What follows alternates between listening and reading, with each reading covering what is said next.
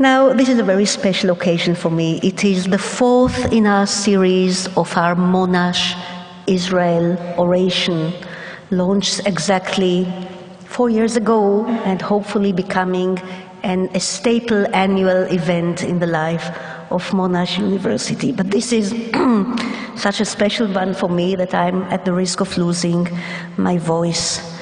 I could have presented our orator tonight from my professorial chair as a colleague, fellow professor, Professor Oz of Beersheba University, a great teacher of comparative literature. I could have presented him to you as Israel's perhaps best known, perhaps most prolific, and arguably most adventurous writer today, the author of 27 books translated into over 30 languages. I could have presented him to you as the laureate of the Goethe Prize in Germany, the Frankfurt Peace Prize, the Prix Femina of Paris, an honorary chevalier of the French Legion of Honor, and of course a laureate, not least, of the Israel Prize.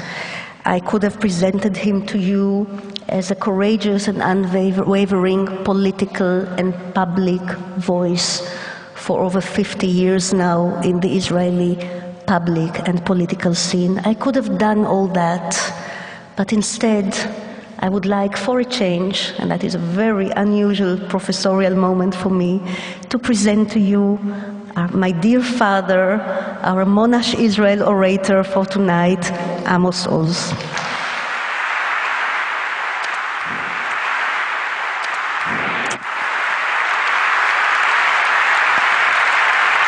Thank you. Thank you.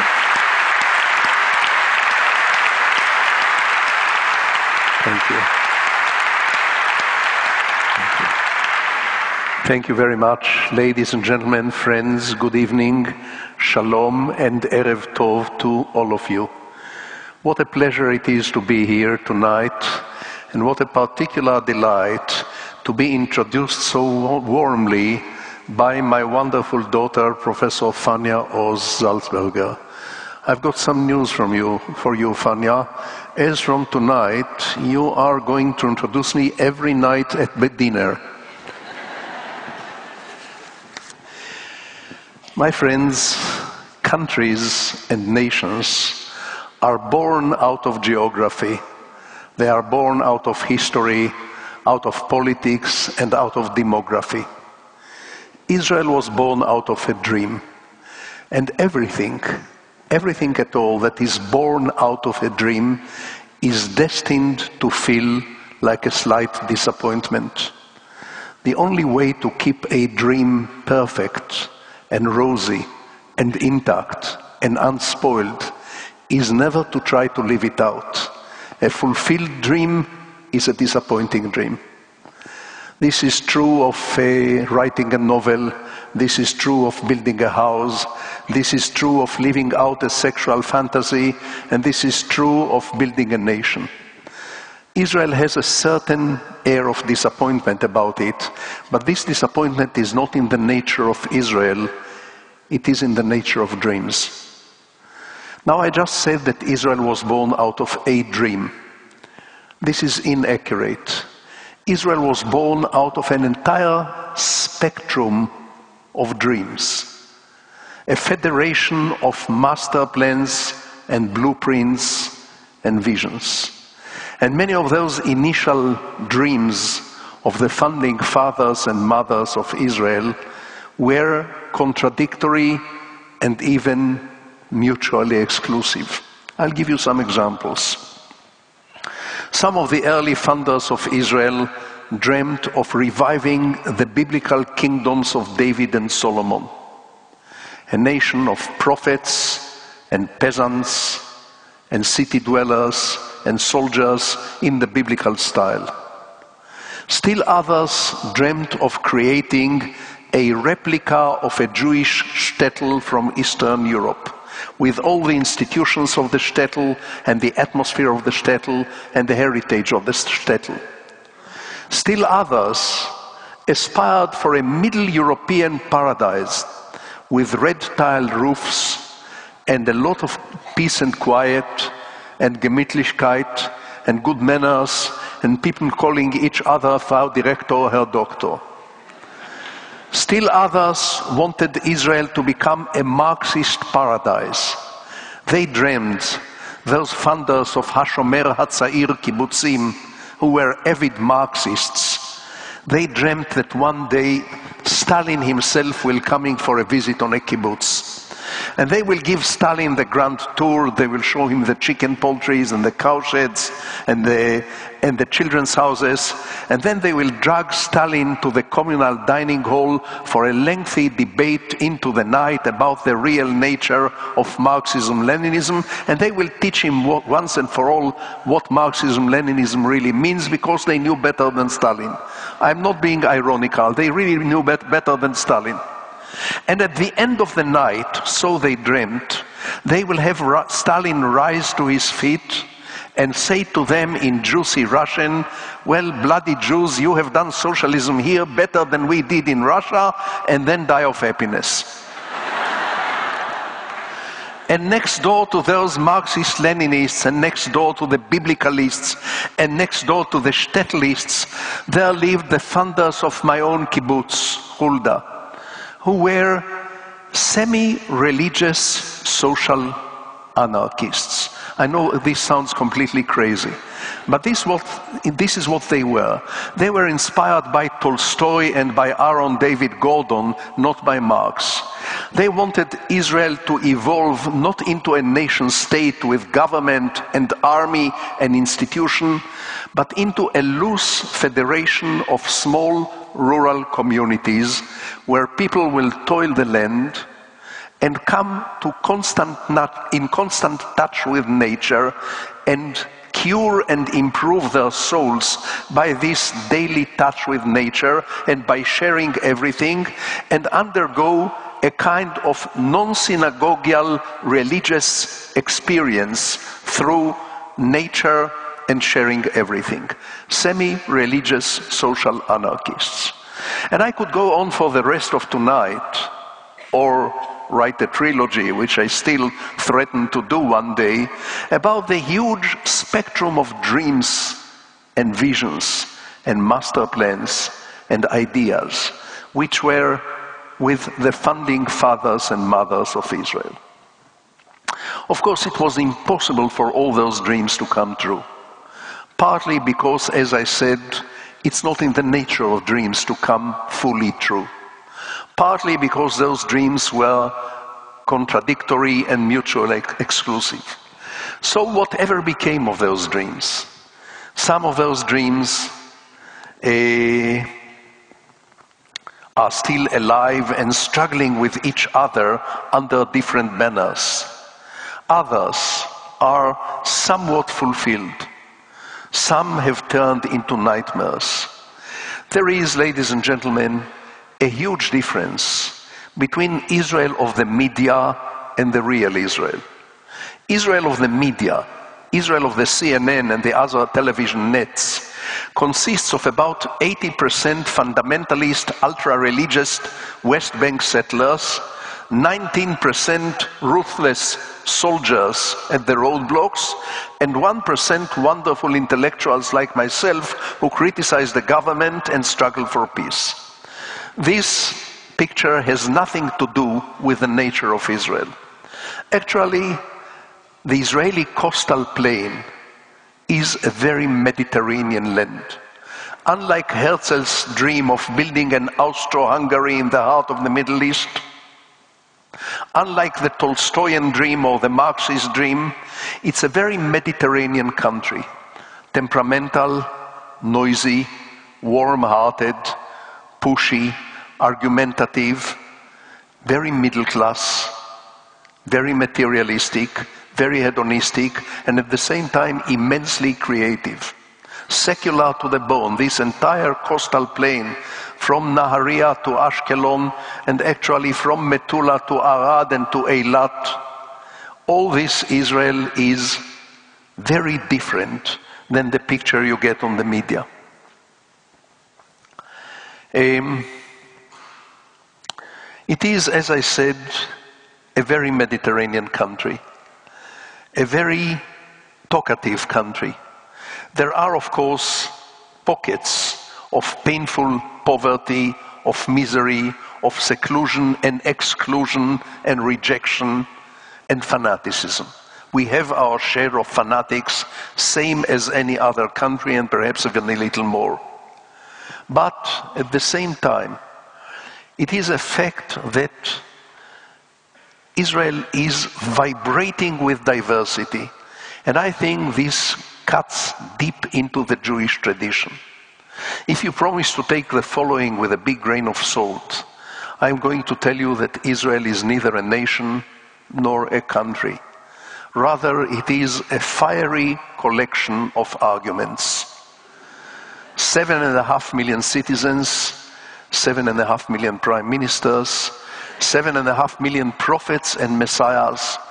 Everyone shouts at the tops of their voices. No one ever listens except for me. I listen sometimes, that's how I make a living. Israel is an open-air seminary. Every line by a bus stop in Israel is likely to catch a spark and turn into a vivacious street seminary with total strangers debating passionately on politics, on history, on religion, on morality and on strategy.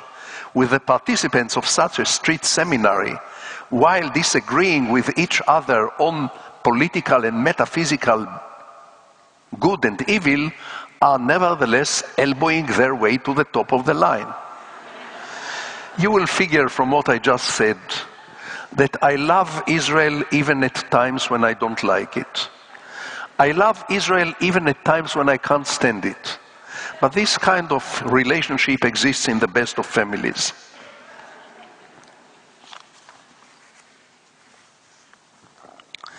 The country is deeply divided. It's divided, fortunately, not according a single barricade, but across many differing and crisscrossing barricades. It's divided over state and church, or in our case, state and synagogue. It's divided between hawks and doves. It's divided between the very rich on the one hand and the middle class and the poor on the other hand. It's divided between Ashkenazi and Sephardi. It's divided between Jew and Arab. It's divided between everybody and everyone because everybody knows better. The country is arguing.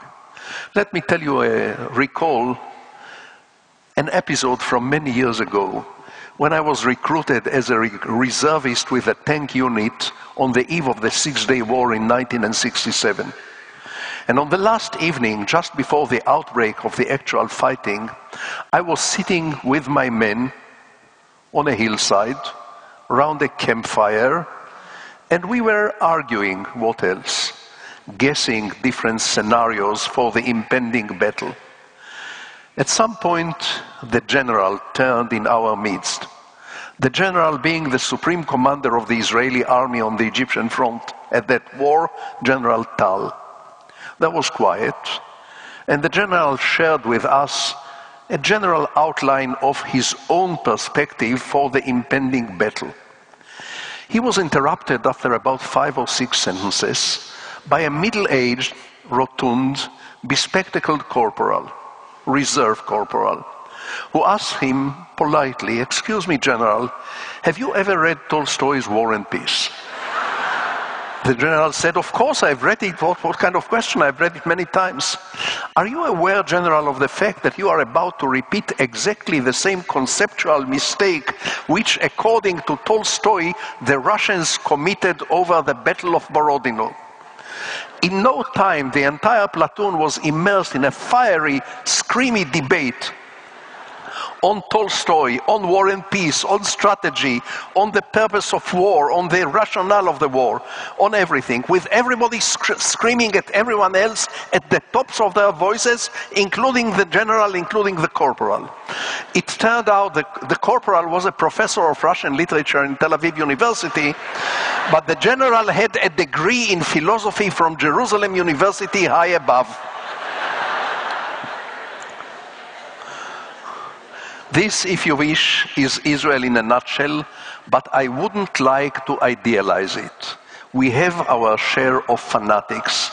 We have our share of extremists. We have our share of walking exclamation mark. This is my definition of a fanatic, a walking exclamation mark.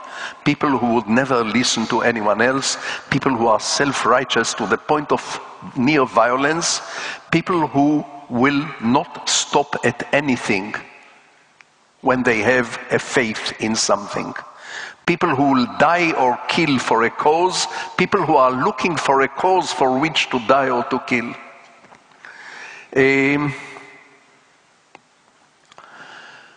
Many diaspora Jews are telling us Israelis, can't you lower your voices a little bit when you argue with one another? For heaven's sake, can't you keep your differences to yourselves?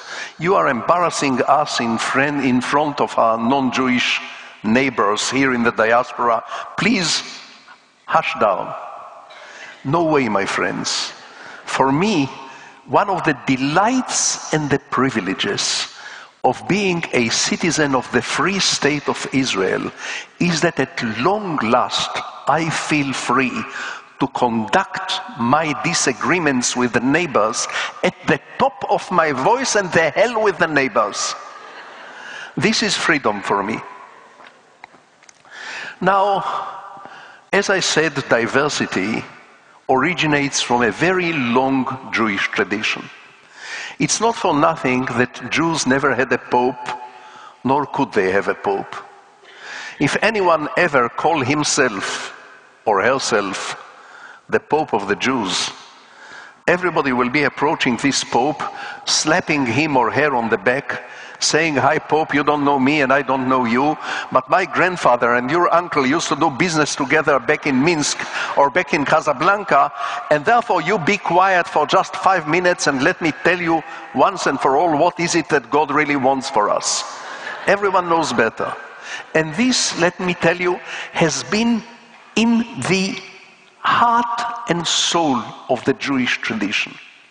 It is a civilization of doubt and argument. It is a civilization of diversity and difference. It is a civilization of disagreement. When I am asked what is my explanation to the longevity of the Jewish people, how come that mighty empires rose and fell, and superpowers emerged and disappeared, and the Jewish people is still alive? How come? I say, we argue. We have always argued. Our holy texts, the prophets, the Talmud, the rabbinical literature from the Middle Ages, these are books of debates and arguments and disagreements. People beg to differ, people beg to disagree, people beg to challenge. There is a certain element of latent anarchism in the Jewish heritage, and I think this is the most wonderful gene of the Jewish civilization, this latent anarchism. No one simply complies. No one simply says humbly, "Yes, sir, you are right, I comply." Everybody knows better. It's not only in the Jewish tradition to argue with each other, it's also a very honorable Jewish tradition to argue with God himself, which would have been unthinkable in other religions and in other traditions. This dates all the way back to Abraham, who bargains with God over the destiny of the sinful city of Sodom, like a shrewd second-hand car dealer. 50 righteous men, 40 righteous men, 30, 20, maybe 10. And when Abraham loses his argument with God, and you don't win arguments when you argue with him, Abraham doesn't fall to his knees and apologize for the chutzpah, for daring to bargain with God. Oh no. He turns his eyes upwards and he pronounces the daring sentence, "Hashofet kol haaretz lo yaseh mishpat." Would not the judge of all the earth do right? In other words, you, God, might be the chief executive, but you are not above the law. You, God, might be the legislator, but you are still not above the law. The law is above you. And I sue you, God, in the name of justice. This is unthinkable in Christianity, and as far as I know, unthinkable in Islam and in other traditions. But this is the essence of Jewish tradition. The prophets argue with God and challenge God. Job argues with God and challenges God. My all-time favorite Talmud story, Tanuro shel Achnai, Achnai's oven, which I'll share with you because it's a delightful story, is about argument with God. It's about two saintly rabbis, Rabbi Yehoshua and Rabbi Tarfon, who disagree over a certain interpretation of the law. And in their capacity as judges, they have to pass judgment and they cannot decide. So they argue for 7 days and 7 nights. They don't eat, they don't sleep, they argue. After 7 days and 7 nights, a bat call is heard from above, a voice is heard from above. Rabbi Yehoshua is right, Rabbi Tarfon is wrong, go to sleep. Go to sleep is not in the text, but it's in the pretext. This is not the end of the story. The loser, Rabbi Tarfon, raises his eyes upwards and says, God Almighty, you have given the Torah to human beings, so please you keep out of this. Even this is not the end of the story. Rabbi Tarfon is not struck by a lightning for his impudence, for his chutzpah. Oh no. Another bat call, another voice is heard from above saying, Nitzchuni banai. My sons have defeated me. In other words, touché, I give in. And this continues through the Middle Ages. There are wonderful Hasidic tales about rabbis who sue God to appear before a court of justice to justify his actions. Of course, God never appears to this rabbinical court of justice, and apparently he cannot justify all his actions in the world, or maybe he can, who am I to tell? But rabbis sue God to appear before a rabbinical court of justice. And this is a strong Hasidical tradition. And this tradition pursues and continues right into contemporary, modern Israeli Hebrew literature. The poet Yehuda Amichai echoes Abraham arguing with God over Sodom when he writes, El maleh rachamim, ilmaleh ha'el maleh rachamim, hayu harachamim ba'olam ve'lo rak bo. And in my humble translation, the Lord is full of mercy. Were he not so full of mercy, there may have been some mercy in the world, not just in him. It's the same chutzpahdik tradition, the same unyielding tradition. Yes, Jews argue. Yes, Israel is diverse. Don't worry about this diversity. I believe diversity is a wonderful climate for creativity as long as this diversity is not violent. As long as this diversity is not violent. People ask me sometimes, when do you expect the Jewish civil war to break out? When are the Israelis going to start shooting at each other? Give us some healthy civil war. Foreign correspondents who come to interview me in my place in Arad often ask me this question with growing impatience. When are you Israelis going to give us a juicy little civil war? And the answer is that for 120 years of modern Israel, since the beginning of modern Zionism, we have been fighting a civil war, an internal civil war, not one, many, along many different barricades. But these were, with one or few terrible exceptions, these were verbal civil wars. We fight our civil wars by calling each other terrible names, thus giving each other ulcers and heart attacks, in short, a traditional Jewish battle. As long as this diversity remains, non-violent. It's a source of blessing. It's a wonderful climate for creativity, for invention, for renewal, for culture. I think the more diversity, the more creative genes are at work. And I hope Israel will remain diverse forever. I don't expect a decision in those diversities. I don't want to see a clear-cut decision in most of those diversities. The issue of synagogue and state is going to remain unresolved for as far as my eye can see, unless we want to fight a violent civil war. Many other issues are going to remain unresolved. It's not easy to live with an open-ended situation. But I believe there is a great wisdom in living with an open-ended situation.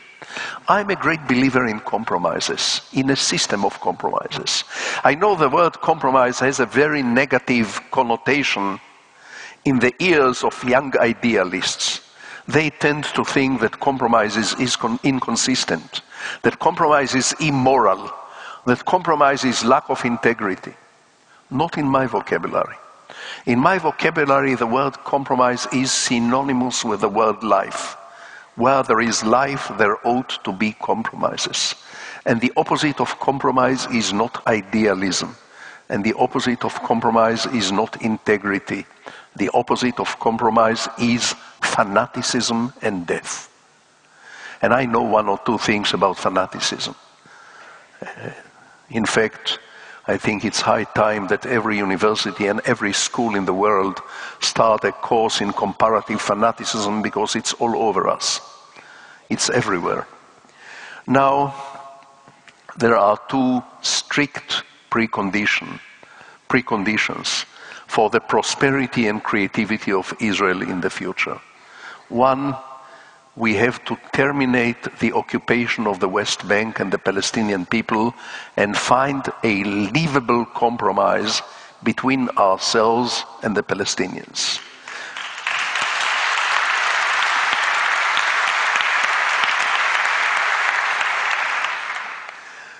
The conflict between Israeli and Palestinian is not a Hollywood movie with good guys and bad guys. It's a tragic clash between right and right. The Palestinians are in Palestine because they have no other country. They are not Jordanians, they are not Egyptians, they are not Lebanese. They were forced into exile into Lebanon and Jordan and Egypt, but they were treated as Palestinians, not as equals. They were forced to become aware of their Palestinianness. So they are in Palestine because they have no other country. We are in Israel for exactly the same reason. We have no other country. The Jewish people as a people never had any homeland but the land of Israel. As individuals, yes. Many Jewish individuals have found homes in many other countries. But as a people, as a nation, the Jews never had another home.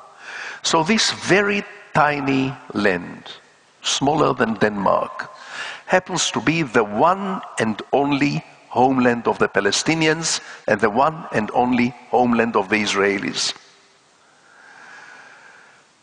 It's a clash between one very powerful, very convincing, very genuine claim over the land and another, no less powerful, no less convincing, no less genuine claim over the same land. But essentially, ladies and gentlemen, it is a real estate dispute. Whose land? The fanatics on both sides are trying to turn it into a religious war, into a holy war, into a war over whose God. It is not. It is essentially a real estate dispute, and as such, as a real estate dispute, it can be resolved with a compromise. There is going to be a state of Palestine one day next door to the state of Israel in peace and coexistence. And let me share with you some good news, because you always hear the bad news from the Middle East. The good news is that the vast majority of the Israeli Jews and the vast majority of the Palestinian Arabs know now that in the end of the day there will be two states, Palestine next door to Israel. Are they happy about it in Israel and in Palestine? They are not happy about it. Will they be dancing in the streets when the two-state solution is implemented? They will not be dancing in the streets, neither in Palestine nor in Israel. But they know it now. And this is a big step forward, because for many, many years, for decades, the Palestinians and the other Arabs treated Israel as a passing infection. If they only scratch it hard enough, it will go away. The Israelis, for their part, treated the Palestinian issue for many years, for decades, as a non-issue, as no more than a vicious invention of a pan-Arabic propaganda machine. No longer. Now both Israelis and Palestinians know that the other is real and that the other is not going to go anywhere. This is a good beginning. If I may use a metaphor to characterize the present situation, I will say the following. The patient, Israeli and Palestinian, is unhappily ready for the surgery. The doctors are cowards. The leaderships don't seem to have the courage to know what in their heart of hearts they know they have to know, they have to do. Yet, the fact remains that the difference between the Palestinian position and the Israeli position now is about 150 square kilometers, which in Australian terms is a joke. In Israeli and Palestinian terms, it's a big difference, but it's smaller than it had ever been. The border dispute, including the dispute over Jerusalem, is a dispute over 150 square kilometers. Now both sides are going to have to take painful decisions. The partition of the land into two homelands, I think this is called in English a semi-detached house. The partition of the land into two homelands is going to feel like an amputation both to the Israelis and for the Palestinians. The Israelis will have to give up part of our ancestral homeland. And ironically, we Israelis will have to give up the most biblical part of the land. The Palestinians will have to give up much of what they regard as the original land of Palestine, towns and cities and villages which used to be Palestinian prior to 48, but they will have to give them up. In their heart of hearts, both sides are more or less ready. Not because their eyes open to see the light. I don't expect a happy ending to the conflict.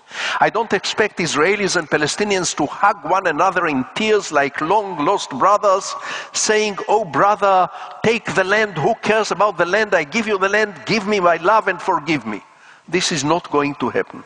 It's going to be a clenched teeth compromise. And all compromises are clenched teeth. There is no such thing as a happy compromise. But as I said earlier, compromise is life. Now the world often tends to view the Israeli-Palestinian conflict, the Israeli-Arab conflict, in black and white. Good guys and bad guys. Villains and victims. This is all wrong. This is not a Hollywood movie, as I said. This is a clash between two just claims.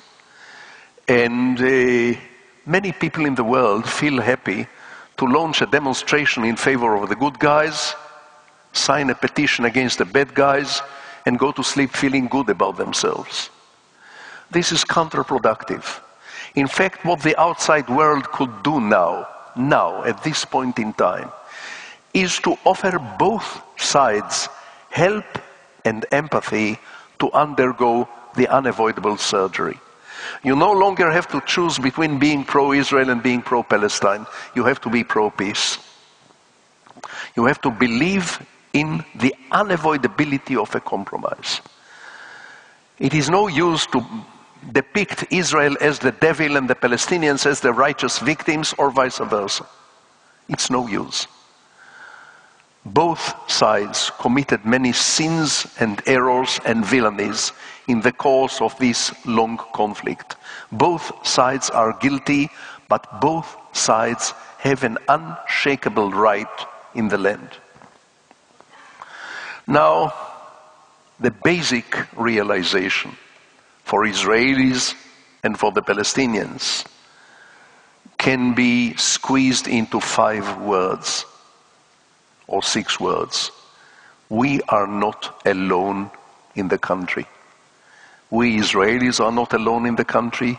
We Palestinians are not alone in the country. I don't like to make predictions and prophecies. It's hard to be a prophet coming from the land of the prophets. There is too much competition in the prophecy business. But I'll give you one prediction. There will be one day a Palestinian embassy in Israel and an Israeli embassy in Palestine. And those 2 embassies are going to be walking distance from one another, because one of them will be in Jewish West Jerusalem and the other one is going to be in Palestinian East Jerusalem. This is going to hurt and hurt like hell, but there is simply no alternative. And the encouraging thing is that the majority know it now. I know there is the painful issue of the disputed holy places in Jerusalem. What do you do with the holy places? Whose holy places? I mentioned earlier the importance of living with an open-ended situations. Let me share with you my grandmother's wisdom. When I was a very little boy, I'm not changing the subject. I'm still on the subject of the holy places in Jerusalem, but let me tell you about my grandmother. When I was a very small boy, she explained to me in simple words the difference between Jew and Christian. Not Jew and Muslim, but Jew and Christian. And she said the following. She said, you see, my boy, the Christians believe that the Messiah has been here once and he will come back one day. We Jews believe that the Messiah has not been here, he is still to come. Over this, said my grandmother, you cannot imagine, my boy, how much hatred and persecution and bloodshed. Why, she said, why can't everybody simply wait and see?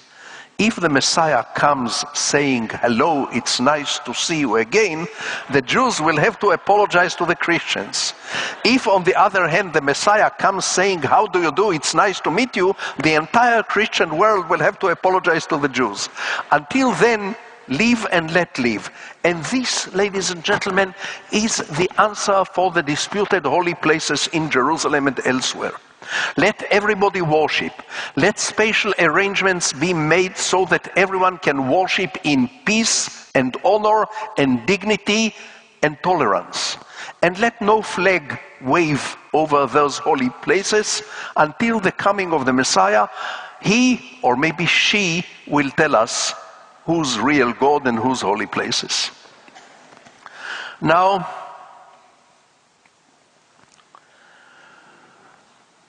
in September, maybe in October, the Palestinians are likely to declare unilaterally their own state, and they will be probably recognized by the General Assembly of the United Nations.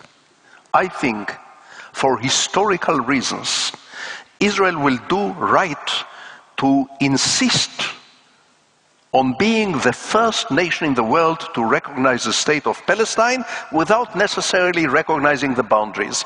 The boundaries will remain open to negotiation and bargaining. But for historical reasons, let Israel be the first one to recognize the state of Palestine, now that almost the entire political spectrum in Israel, from left-wing to right-wing Likud, accept the two-state solution. Let us accept and welcome the state of Palestine into the family of nations, and then go on arguing and debating and compromising over boundaries and spatial arrangements and securities and settlements and other painful issues. This is one of the two main crucial questions on which the future of Israel depends. The other question is the question of social justice. You may be aware of the fact that in the last couple of weeks, massive demonstrations are launched in Israel. Massive rallies are launched in Israel. They are not organized by the opposition. They are not organized by the left wing. They are not enhanced by any political party.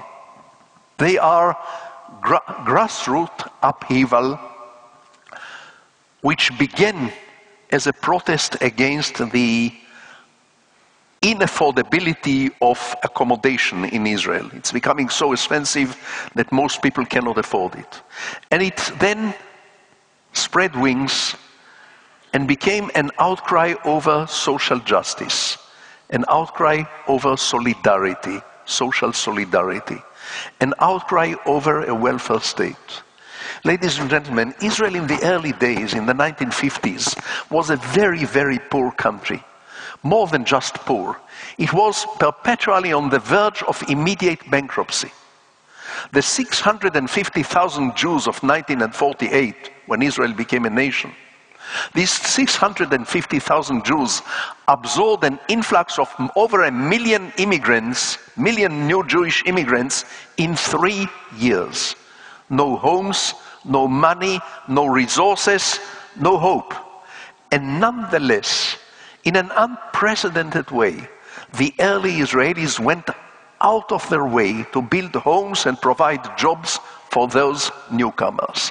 There was a deep sense of solidarity. I'm not idealizing those days either. They were not ideal. And not everybody was an idealist. And not everything was rosy.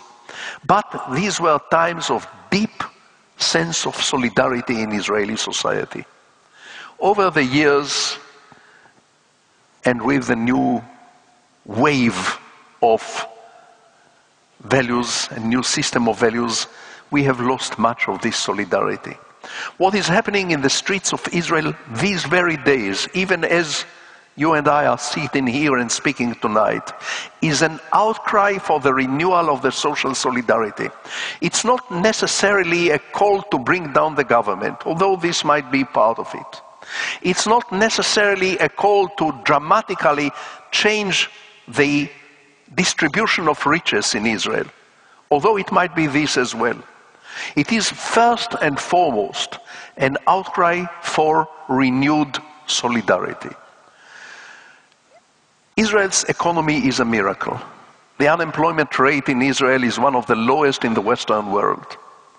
The prosperity, the booming of the Israeli economy, especially the high-tech, is unprecedented. But this riches remains in very few hands. And the middle class, the backbone of Israel's economy, is not really benefiting from this prosperity. And it rebels, and it protests, and it cries for more solidarity. I think the other secret weapon of the Jewish people through the generations, not only Israel, but the Jewish people. The first secret weapon was diversity and argument. The second secret weapon is solidarity. If Israel remain unviolently diverse and with a strong sense of solidarity, is going to become a magnificent success story. If it's going to resolve its skirmish with the Palestinians, it's going to become an unprecedented success story. Let me conclude by telling you that even now, as we are talking here, Israel is, as you know, occupying the front pages of all the newspapers in the world. My own dream for Israel is to be removed once and for all from all the front pages, and instead occupy and settle and annex and dominate the culture supplements, the architecture supplements, the music supplements, the literary supplements, the gardening supplements of all the newspapers.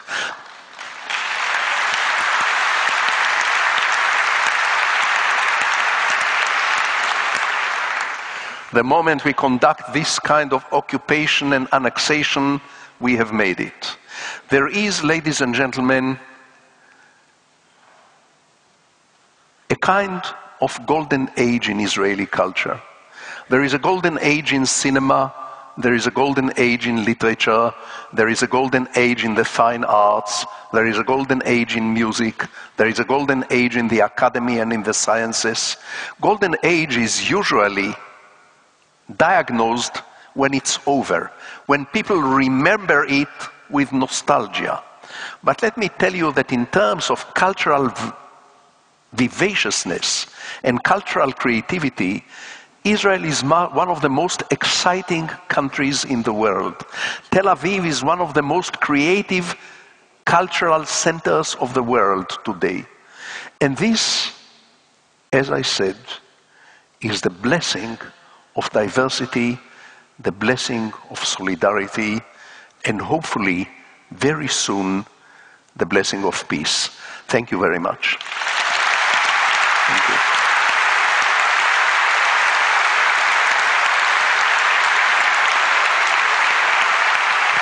Thank you very much. Thank you. Thank you. Thank you very much. Thank you. Thank you.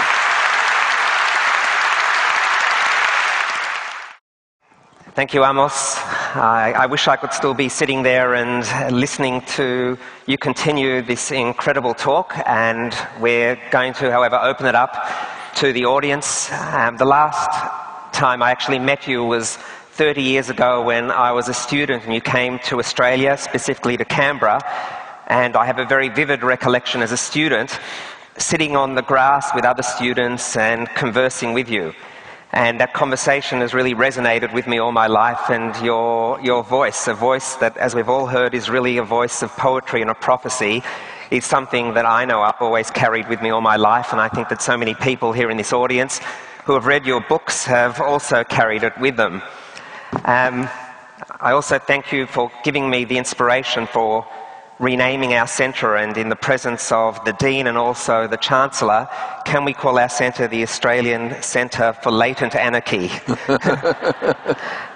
So the way this will work, we're going to extend the grass and the conversation out to all of you here, and there are some strict rules. However, there are 2 microphones with ushers on either side, so there is one here and there is one here, and there is somebody waving up there. And so if somebody wants to ask a question, please stand. You can queue behind the microphone, and I only have one request, and it's the obvious request. We're here to hear Amos Oz speak some more, so please make it a question.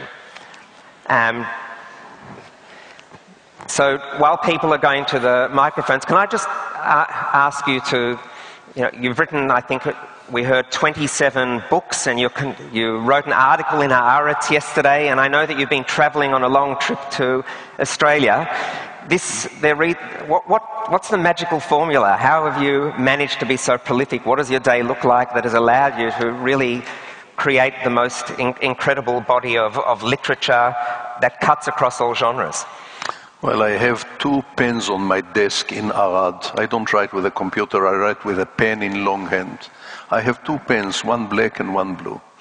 When I have the urge to tell a story, I use one pen. And I tell a story. I don't tell a story in order to tell people what to do or what to believe in. I tell a story because I believe it is a primeval urge in all of us, not just in the writers, to tell stories and to hear stories. Ever since we were very little children, we need to tell stories and we need to hear stories.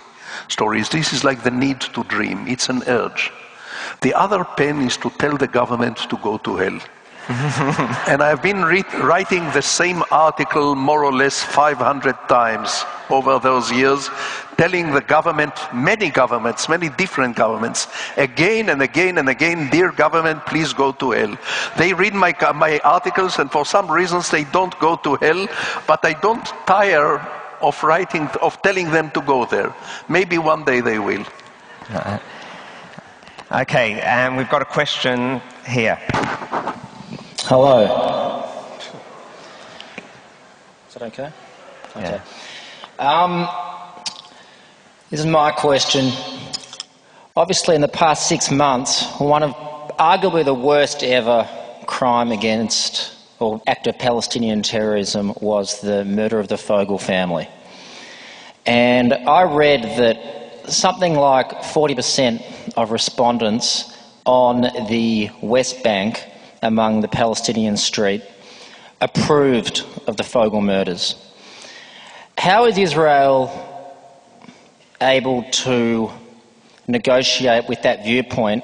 And more to the point, where is the Palestinian Amos Oz? And is he being listened to not on the pages of Western broadsheets but on the Palestinian street? Well, there are Palestinian Amos Ozes. To name one, my friend and colleague Seri Nusseibeh, who is a Palestinian intellectual, academic, who has been persistently and courageously calling for a compromise with the Israelis and for a two-state solution. And he is one of many. Yes, there are Palestinians who endorse terrorism. I know that. I don't know that there are 40%, but I'm impressed by the fact that 60% of the Palestinians condemned the barbaric murder of the family, of the whole family. And I'm impressed by the fact that the majority of the Palestinians, as well as the majority of the Israelis, are tired. Innocent blood was shed by both sides, not just by the Israelis. Not just by the Palestinians and not just by the Israelis. Both sides shed a lot of innocent blood. And a peace is something you make with an enemy. You don't make peace with the enemy because the enemy is nice. You don't make peace with the enemy because the enemy is just. You don't make peace with the enemy because the enemy is lovely. You make peace with the enemy because it is the enemy. And Israelis and Palestinians have no other choice but to make peace, because no one of them is ever moving out. The Palestinians are in Palestine to stay, and we Israelis are in Israel to stay. We have to replace the cycle of bloodshed and violence and hatred by a peaceful coexistence, not necessarily by love. In the early days of the 60s, when the flower generation promoted the slogan, "Make love, not war," I used to say that my slogan vis-à-vis the Palestinians is, "Make peace, not love." Okay, thank you.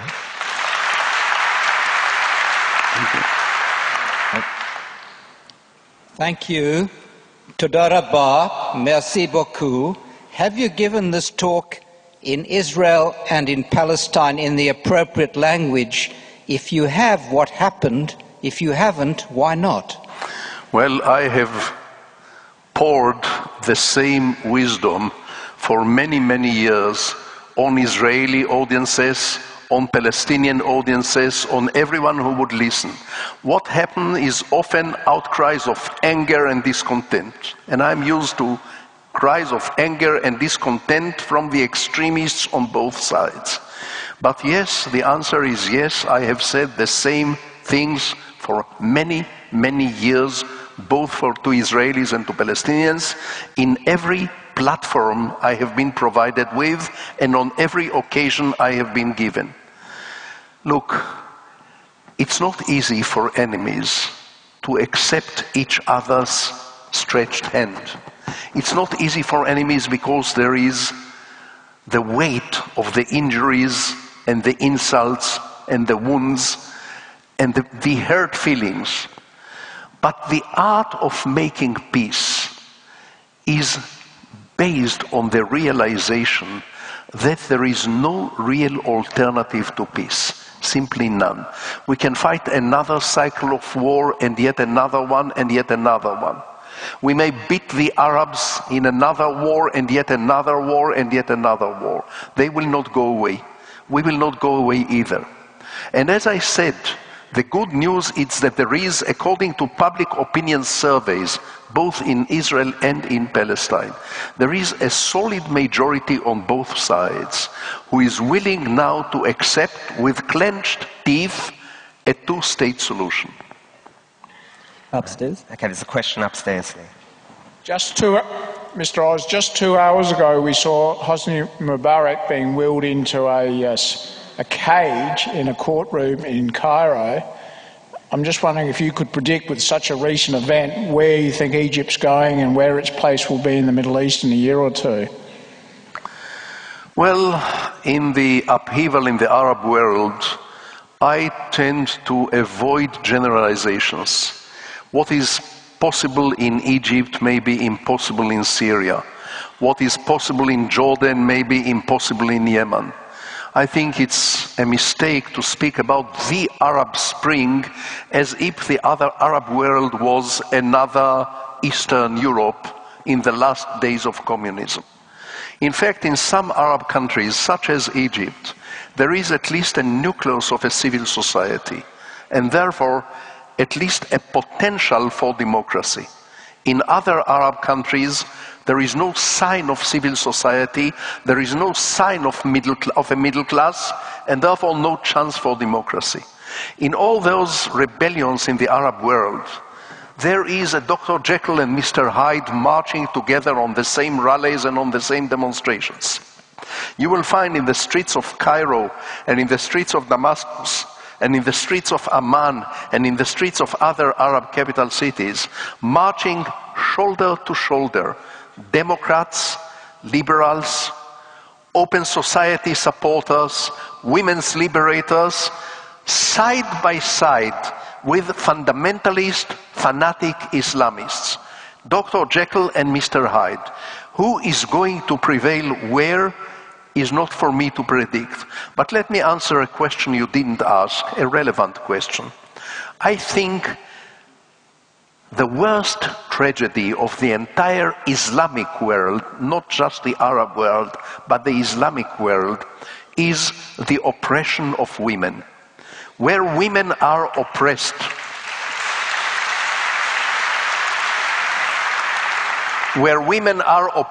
and kept illiterate, there is a very small chance that the young children will develop into open-minded and broad-minded and tolerant human beings.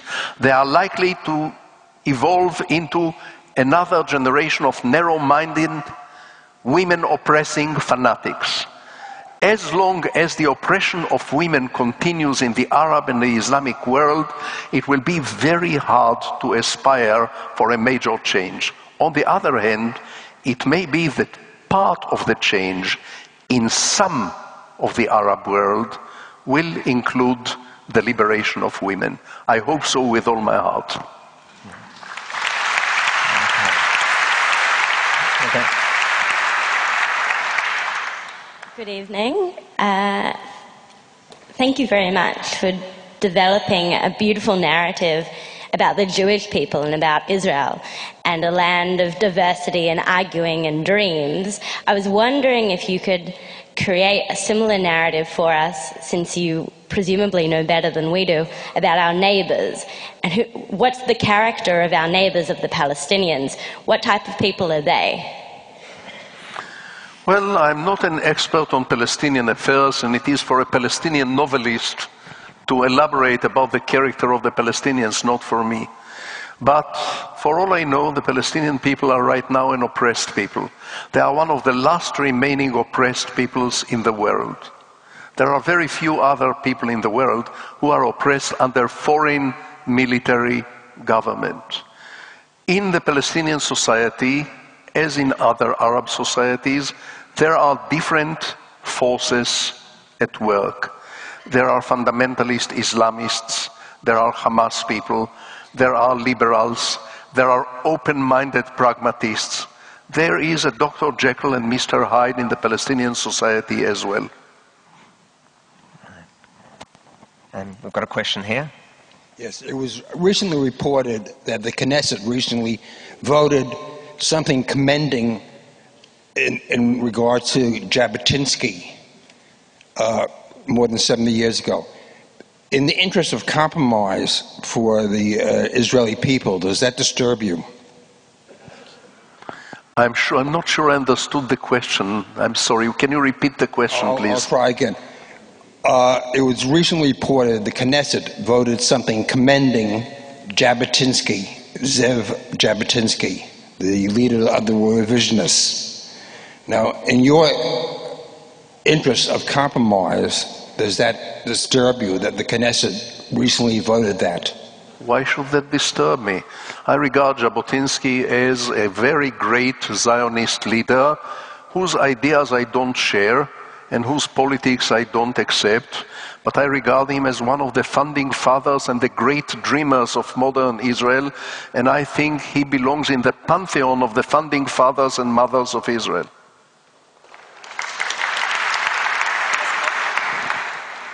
If I can just interject, you've talked a lot about the argument and the diversity in Israel, but some people have observed that over the last year or two, that argument has taken on a very different turn, that there is something toxic now in the argument that has resulted in certain legislative innovations in the Knesset.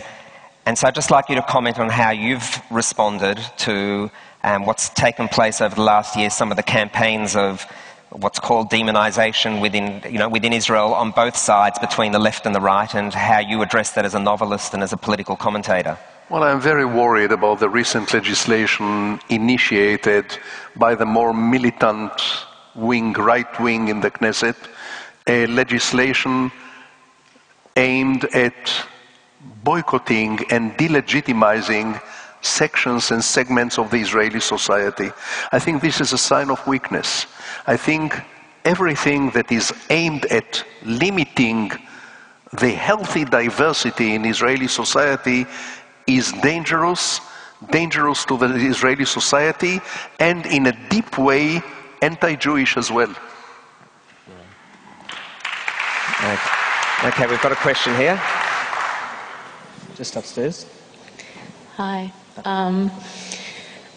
Just have a question. I've recently Googled your name, and I found an inscription that you've given with your book to Muhammad Barghouti. Yeah.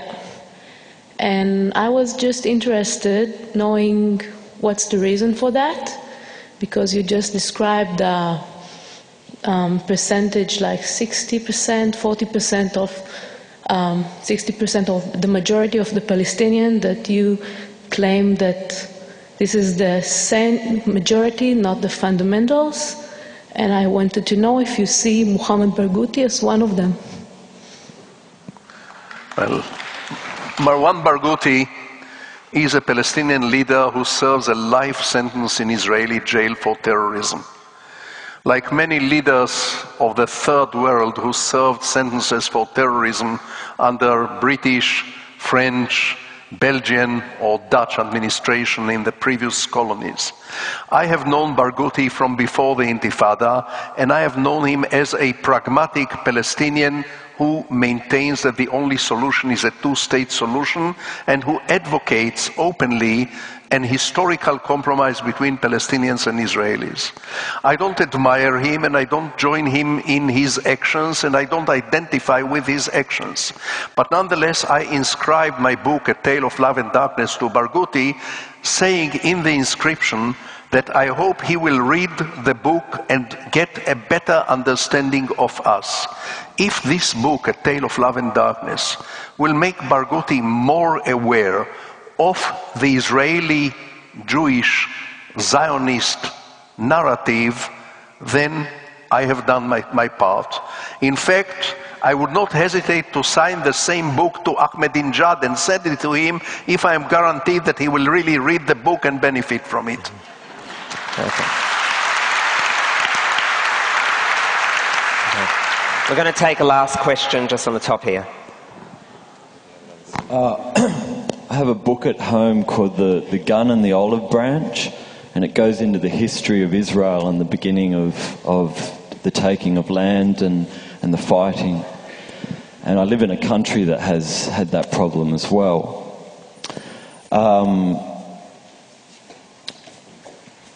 When the Zionists came, well before World War II, they wanted land. But there were people on that land living off the land, poor people.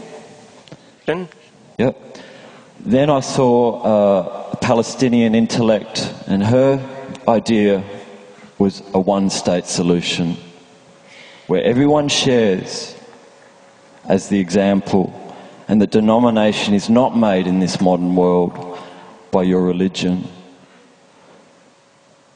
It seems that us Jews get all the breaks in this situation, and the amount of land that the Palestinians now have and the amount of land that us Jews now have is deeply disproportionate.